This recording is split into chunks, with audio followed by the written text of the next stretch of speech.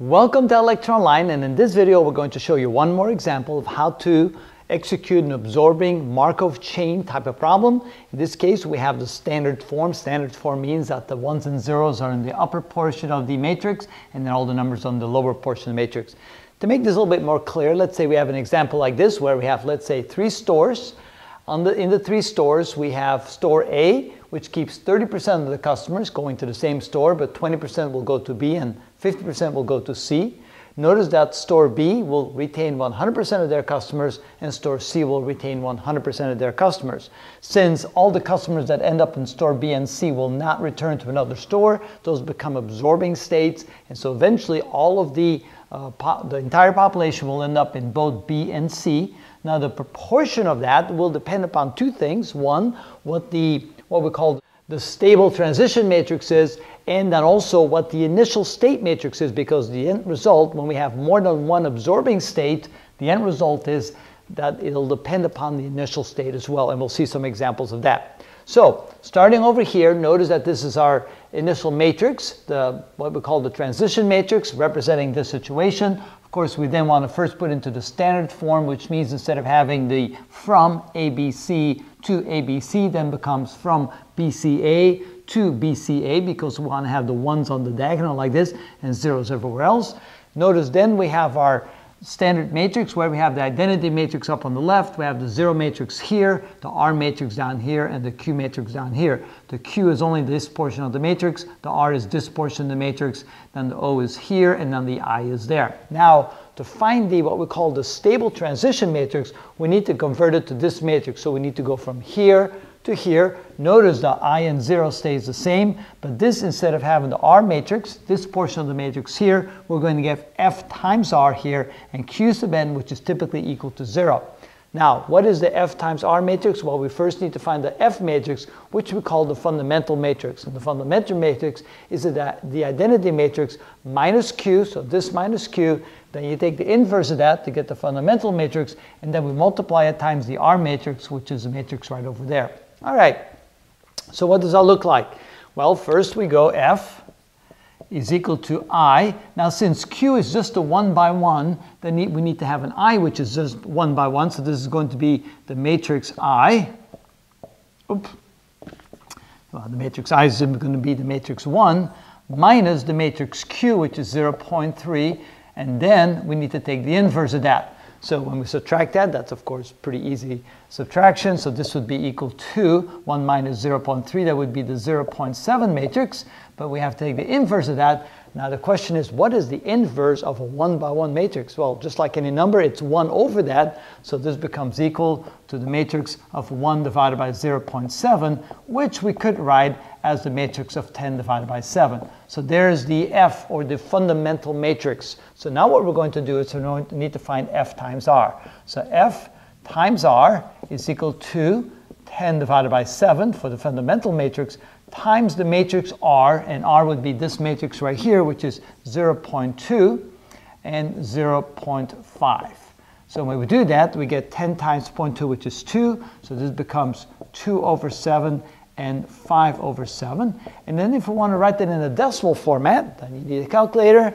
So 2 divided by 7 is 0.8586. So that would be the 0.286, so the first element. And on 5 divided by 7, we get 0.714. 0.714. So this is the F times R matrix. So now we can go ahead and put down what we call the stable transition matrix. That would be when you have the transition matrix multiplied by itself many number of times to finally get to the stable matrix. And so we know that the stable transition matrix will be equal to I, which is 1, 1, 0, 0. We have the 0 matrix right here. Then we have the F times R matrix, which is this right here. So 0.286 and 0.714. Whoop. 714. And over here is the Q sub n matrix. By definition, that would also have to be 0. Now notice, to quick check, if we add the numbers up horizontally, every row should add up to 1. And sure enough, this is 1, and this plus this is 1 as well. So we're good. Now, what will be the final state, or the stable state, What is that equal to? Well, again, that depends on the initial state as well. So let's come up with a few initial states to see how that would work. So let's say that our first initial state, let's say that A starts with 50% of the population. Let's say that B starts with, how about 30% of the population? Let's say that C starts with 20% of the population. So that's all of 100%. So if that's the case, if that's the initial state, what will the final state be? Now we got to be careful, because normally we have ABC like this, but in this case we don't. Since we changed to the standard form, we have BCA. So from states BCA to states BCA. And I should mark that this is the two states, like that. Okay, so if that's the case, our initial matrix should also have that particular order, BCA, not ACB. So what we're going to do now, so we're going to solve for X. So we have X, the stable state matrix is going to be the initial state matrix times the, I might as well put in this form, times the stable transition matrix. All right, so let's do our first state matrix. And so we have, here we have, let's see, where we go? BCA, so I need BCA here. So might as well mark it like this. So the initial state matrix will have BCA.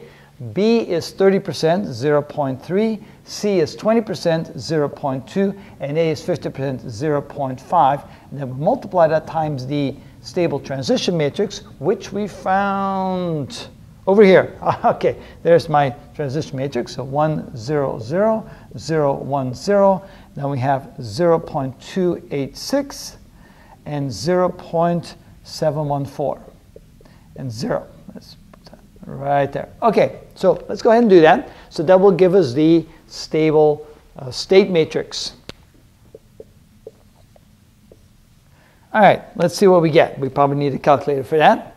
Maybe not. 0.3 times 1 is 0.3, and then 0.2 times, so what we need to do is multiply this row times this column to get the first element. So that's 0.3, that's 0, and that would be, we do need a calculator. So 0.3 plus 0.5 times 0.286 equals 0.0 or 0.433. 0.443. Again, notice that this is B, CA, that would be the population in each of those three states at the end when it's stable. For the C population, we multiply this row times this column, and we get 0.2 times 0.5, let me get 0.2 times 1 plus 0.5 times 0.714 equals. So we get 0.557. 0.557, and then finally when we multiply this row times this column, we get 0. So what that means is, at the end, when we have this initial state, when 30% of the population in B, 20% of the population in C, and 50% of the population in A, at the end, B ends up with 44.3% of the population, and C ends up with 55.7% of the population, and A ends up with 0, which is obvious, but it's not so obvious what B and C will end up with. So let's try one more initial state. Let's say that we have an initial state that's a little different. So let's go ahead and put down the numbers. So let's say that this starts at 60%, and this is at 10%, and this is at, let's see, 10, 70, 30%. Okay, let's say that that was the initial state. Let's see what the final state will be in this case. So make sure we get the numbers right. We have BCA, so for B we have 10%, so we have 0.1. For C we get 30%, 0.3, and for A we get 60%, 0.6. So again, that is BCA, and then we multiply that times the stable transition matrix, 1, 0, 0, 0, 1, 0, 0.286, 0.714, and 0. And now let's see what our stable state matrix will be, BCA. And so let's go ahead and multiply that again. So we have this row times this column to get the first element. So we get 0.1 plus 0.6 times 0.286 equals, so 0.272. 0.272. What about C? Well, it's this row times this column. So we get 0.3 plus 0.6 times 0.714 equals 0.728. 0.728. And finally, this row times this column gives us 0. Again, you can always make sure you did things correctly by adding the rows together and making sure they add up to 1. In each case, this adds up to 1, and this will add up to 1. So in this case, you can see that if this was the initial state, that B will end up with 27.2% of the population, and C will end up with 72.8% of the population. And that's how we use absorbing Markov chains. In this case, we have 2 absorbing states instead of just 1 absorbing state. And that's how it's done.